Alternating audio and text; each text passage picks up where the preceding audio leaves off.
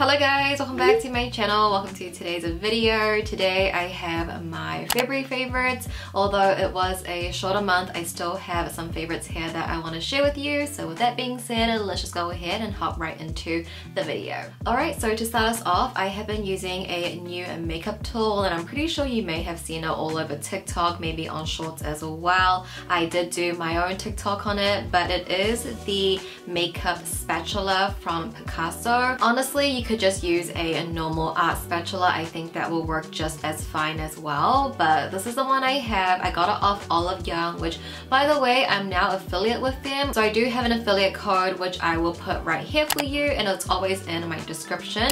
But yeah, I got mine off Olive Young and I've been using this pretty much every time I put my makeup on. I just feel like it does a really great job of just applying the most thinnest amount, and I find that my skin doesn't look as cakey, because even if you're using a sponge, yes, the sponge does absorb it, but this is like putting such a thin layer on. I will say though, I don't feel like my application is as satisfying as others. I feel like people get such a nice wide spread, but my spread is a little bit shorter. But regardless, I feel like this is such a nice way to apply your makeup. And of course, you don't need this specific spatula, but it's the one I use, and I guess it was like designed for makeup, you know. But then moving along, at the end of January, I actually got my brows tattooed on. They don't look any different to you probably because one, I still fill them in, and two, I still have my bangs, so they don't really look too much different from far away. But I feel like up close they somewhat look a little bit more natural and less filled in a way. So with that being said, my next two products are brow products, and these products I actually had in my collection for a long time. I just like, once I got my brows tattooed on, I wanted to draw on more hair-like strokes on my brows, which before I would really not do at all. So my first favorite is from NYX Cosmetics. It's their Lift and Snatch Brow Tint Pen. I got the shade Brunette, but I definitely need a darker shade. The Brunette is too light and too warm for my brows, but I still use it anyway because I just really love the extreme skinny and thin tip. You can really get nice hair-like strokes, and I just apply that to the front of my brows. Use this for eyeliner as well. You could use it for your fake beauty spots or freckles. I think it's just like an all-purpose product. It's from NYX, it's affordable.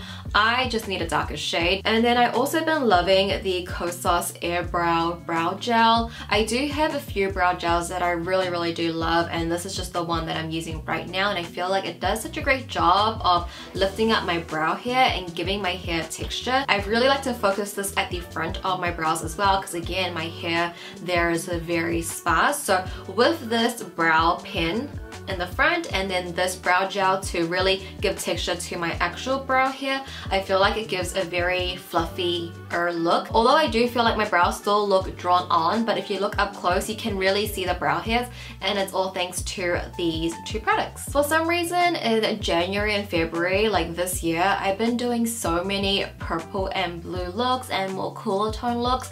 It's not for some reason. I know the reason is just because the palettes I'm reviewing are definitely leaning more towards that color palette, but I feel like I've done just so many purple and blue looks this year so far, and these eyeliners have been coming so handy. I literally been using it at least 2 to 3 times a week because I've been filming that many blue purple looks. And these eyeliners are from Kaleidos. It's their Epiphany Mount On eyeliners. They are their multi-chrome eyeliners, which I do have a whole review on. I'll leave it in the cards if you guys want to check that out. And when I did first try it, I gave it such a good review. I really did like them, but I wasn't sure like how much I would get my use out of them. But I feel like these two shades here, I have used so much for my blue and purple looks. It gives such a high shine multi-chrome flip. Some of them is just more duochrome, but regardless, it is really like reflective and metallic, and it just pops against the eyeshadow. So the shade I'm wearing right now for my purple look is called Night of Creation, and then when I'm doing more blue looks, I'm wearing Sea Sparkle. And these two, the blue and purple, have been my go-to, the ones I've been using the most. Like I literally like have been using this all the time. I think these are such a good investment. It's different from just a normal plain eyeliner because they are metallic and they have that duochrome multi-chrome flip. It just gives so much more dimension to your eyes, and it literally makes your eyes sparkle, and just on the lower lash line at the center, it really does something else. But the next favorite, guys, is a ColourPop favorite. I feel like it's been a while since I've mentioned a ColourPop product in my monthly favorites. I remember probably back in like maybe 2019, and before that, every monthly favorite would have a ColourPop product, but I really grown my channel and tried more brands, but I do have a ColourPop product to share with you, and it is an eyeshadow palette. This one did launch a while ago, but I just uploaded my review on it, so if you want to check it out, I'll leave it here. But it is the Aurora Struck Mega palette. This palette, I already knew I was gonna like it. As soon as I saw the photos, I was like, I'm gonna fall in love with this palette so much. And you know, with my looks that I did with this palette, I was using the Kaleidos eyeliners a lot. This is just beautiful. I'm not actually wearing it on my eyes right now, although it looks like I am because of the purples, but I am not. I'm wearing Game Beauty. I'm doing a little post for them, but anyway, and I guess I don't want to rave about it too much just because I did just upload my review on it. I raved about it so much in that video, but I truly feel like this palette is giving me old school ColourPop. It's bringing that ColourPop love back to me again. These smaller pans, the unique colors, the amazing formula. There is absolutely no complaints I have about this palette. I would definitely recommend. I know it's sold out right now, but I mean, you know, sign up for the email reminder or something, because I think this palette is so beautiful. If you need a cool tone palette, this will cover everything. In my review video, I did comparisons to more of their 9-pan palettes, and it covers a lot, and I know I'm just gonna keep creating more looks with this, and it's just perfect, and it matches my outfit today. But then let's move into skincare. If you guys saw my January favorites in the Pure Box unboxing section, one of my subscribers sent me some skincare from a brand that she works at, and I started testing some of the products out, and I have been loving them. I haven't been trying everything that she sent me yet, just because I wanted to slowly introduce it into my skincare routine, but these two products I have been absolutely loving. So the brand is called Evidence Skincare, and I've been using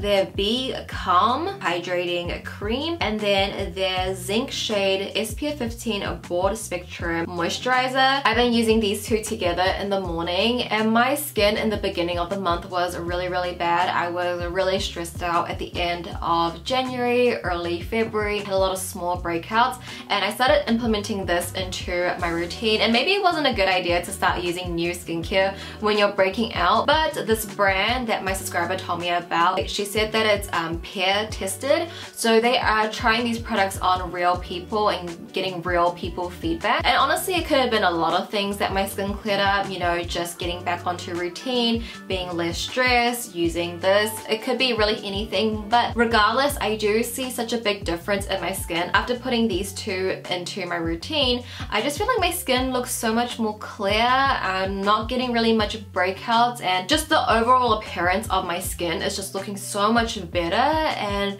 something about these products, you know, like, again, I'm not like a big skincare person where I can tell you what this ingredient does and all that. You know, I just try it. If it works, it works, and these two together, it totally works. I just want to say a big thank you to my subscriber who works at Evidence Skincare for sending this to me and like introducing me to the brand, because I absolutely love it. So thank you so much, and I really want to recommend it to you guys. And this was just sent to me from her. Like, she did not ask me to talk about it or anything. I'm not paid to do so, nothing like that. Just genuinely, subscriber sent it, introduced me. I love it, and I'm just sharing it with you guys. So it's called Evidence Skincare. I'll have them linked down below. I believe they are based in Australia, so it's made in Australia. And then for the last favorite, it is somewhat related to makeup. It is a little makeup bag, and this is from 3CE, and it's this cute little pouch. I think it's just so cute. Initially, I got it just to use as a little dumpling bag. They have it in different shades as well. I'm really considering I want to get more, because it's from a makeup brand. You guys know 3CE. So this is actually a makeup bag, not really a going out bag, but I just thought it was so cute for a going out bag. That's why I got it in white. But I realized that this would be such a good makeup bag, and I have put all of my daily makeup into this bag. I did a video where I talked about if I lost my entire makeup collection, which products I would buy first. All of those products that I would buy for my full face fits into this bag, and it still has room. It can close up, and I just feel like that would be so ideal for traveling because this pouch is not that big, you know what I mean? It's like really not that big, and usually when I travel I take this big carry-on makeup case. I want to get the pink color for a makeup bag because I feel like it's a little dangerous putting makeup in a white bag unless I'm ready for it to get dirty. But nonetheless, like, I just think it's such a cute makeup bag, and you can use it as just a normal bag, you know, like I think it's so cute. I love little dumpling bags. But essentially guys, those were all of my favorites for February. I feel like I kind of breezed through everything. It was a shorter month, so you know, less products this month, but I honestly have been using all of these products all month long. I've been really loving these. I do just want to quickly say before I let you guys go that I did end up closing my PO box. I did not renew it for another year. I can't believe I've already had it for like 2 years, and I'm really thankful for everyone that sent a letter, sent me products through my PO box. I really do appreciate it. Just feel like it was getting a bit expensive to have it open, and I just decided to close it. But if you did already like send me something, I do have like a 2-month period where if something does come for me, it will get redirected to just my personal address. So if you did send something, it's okay. Like, I think I will still end up getting it 2 months later because I paid for an extra 2-month closing period, you could say. I just wanted to let you guys know that. So yeah, my PO box is now closed, so please don't send anything from now. So yeah, that was a nice fun time though. I really did enjoy it, but thank you guys so much. It was just getting a little expensive for me. But yeah, with that being said guys, that was my February favorites. I hope you enjoyed. I hope you found some new things you wanted to try. Let me know what you have been loving in February. I will love to know in the comments below. But with that being said, I love you guys, and I'll see you in my next video. Bye!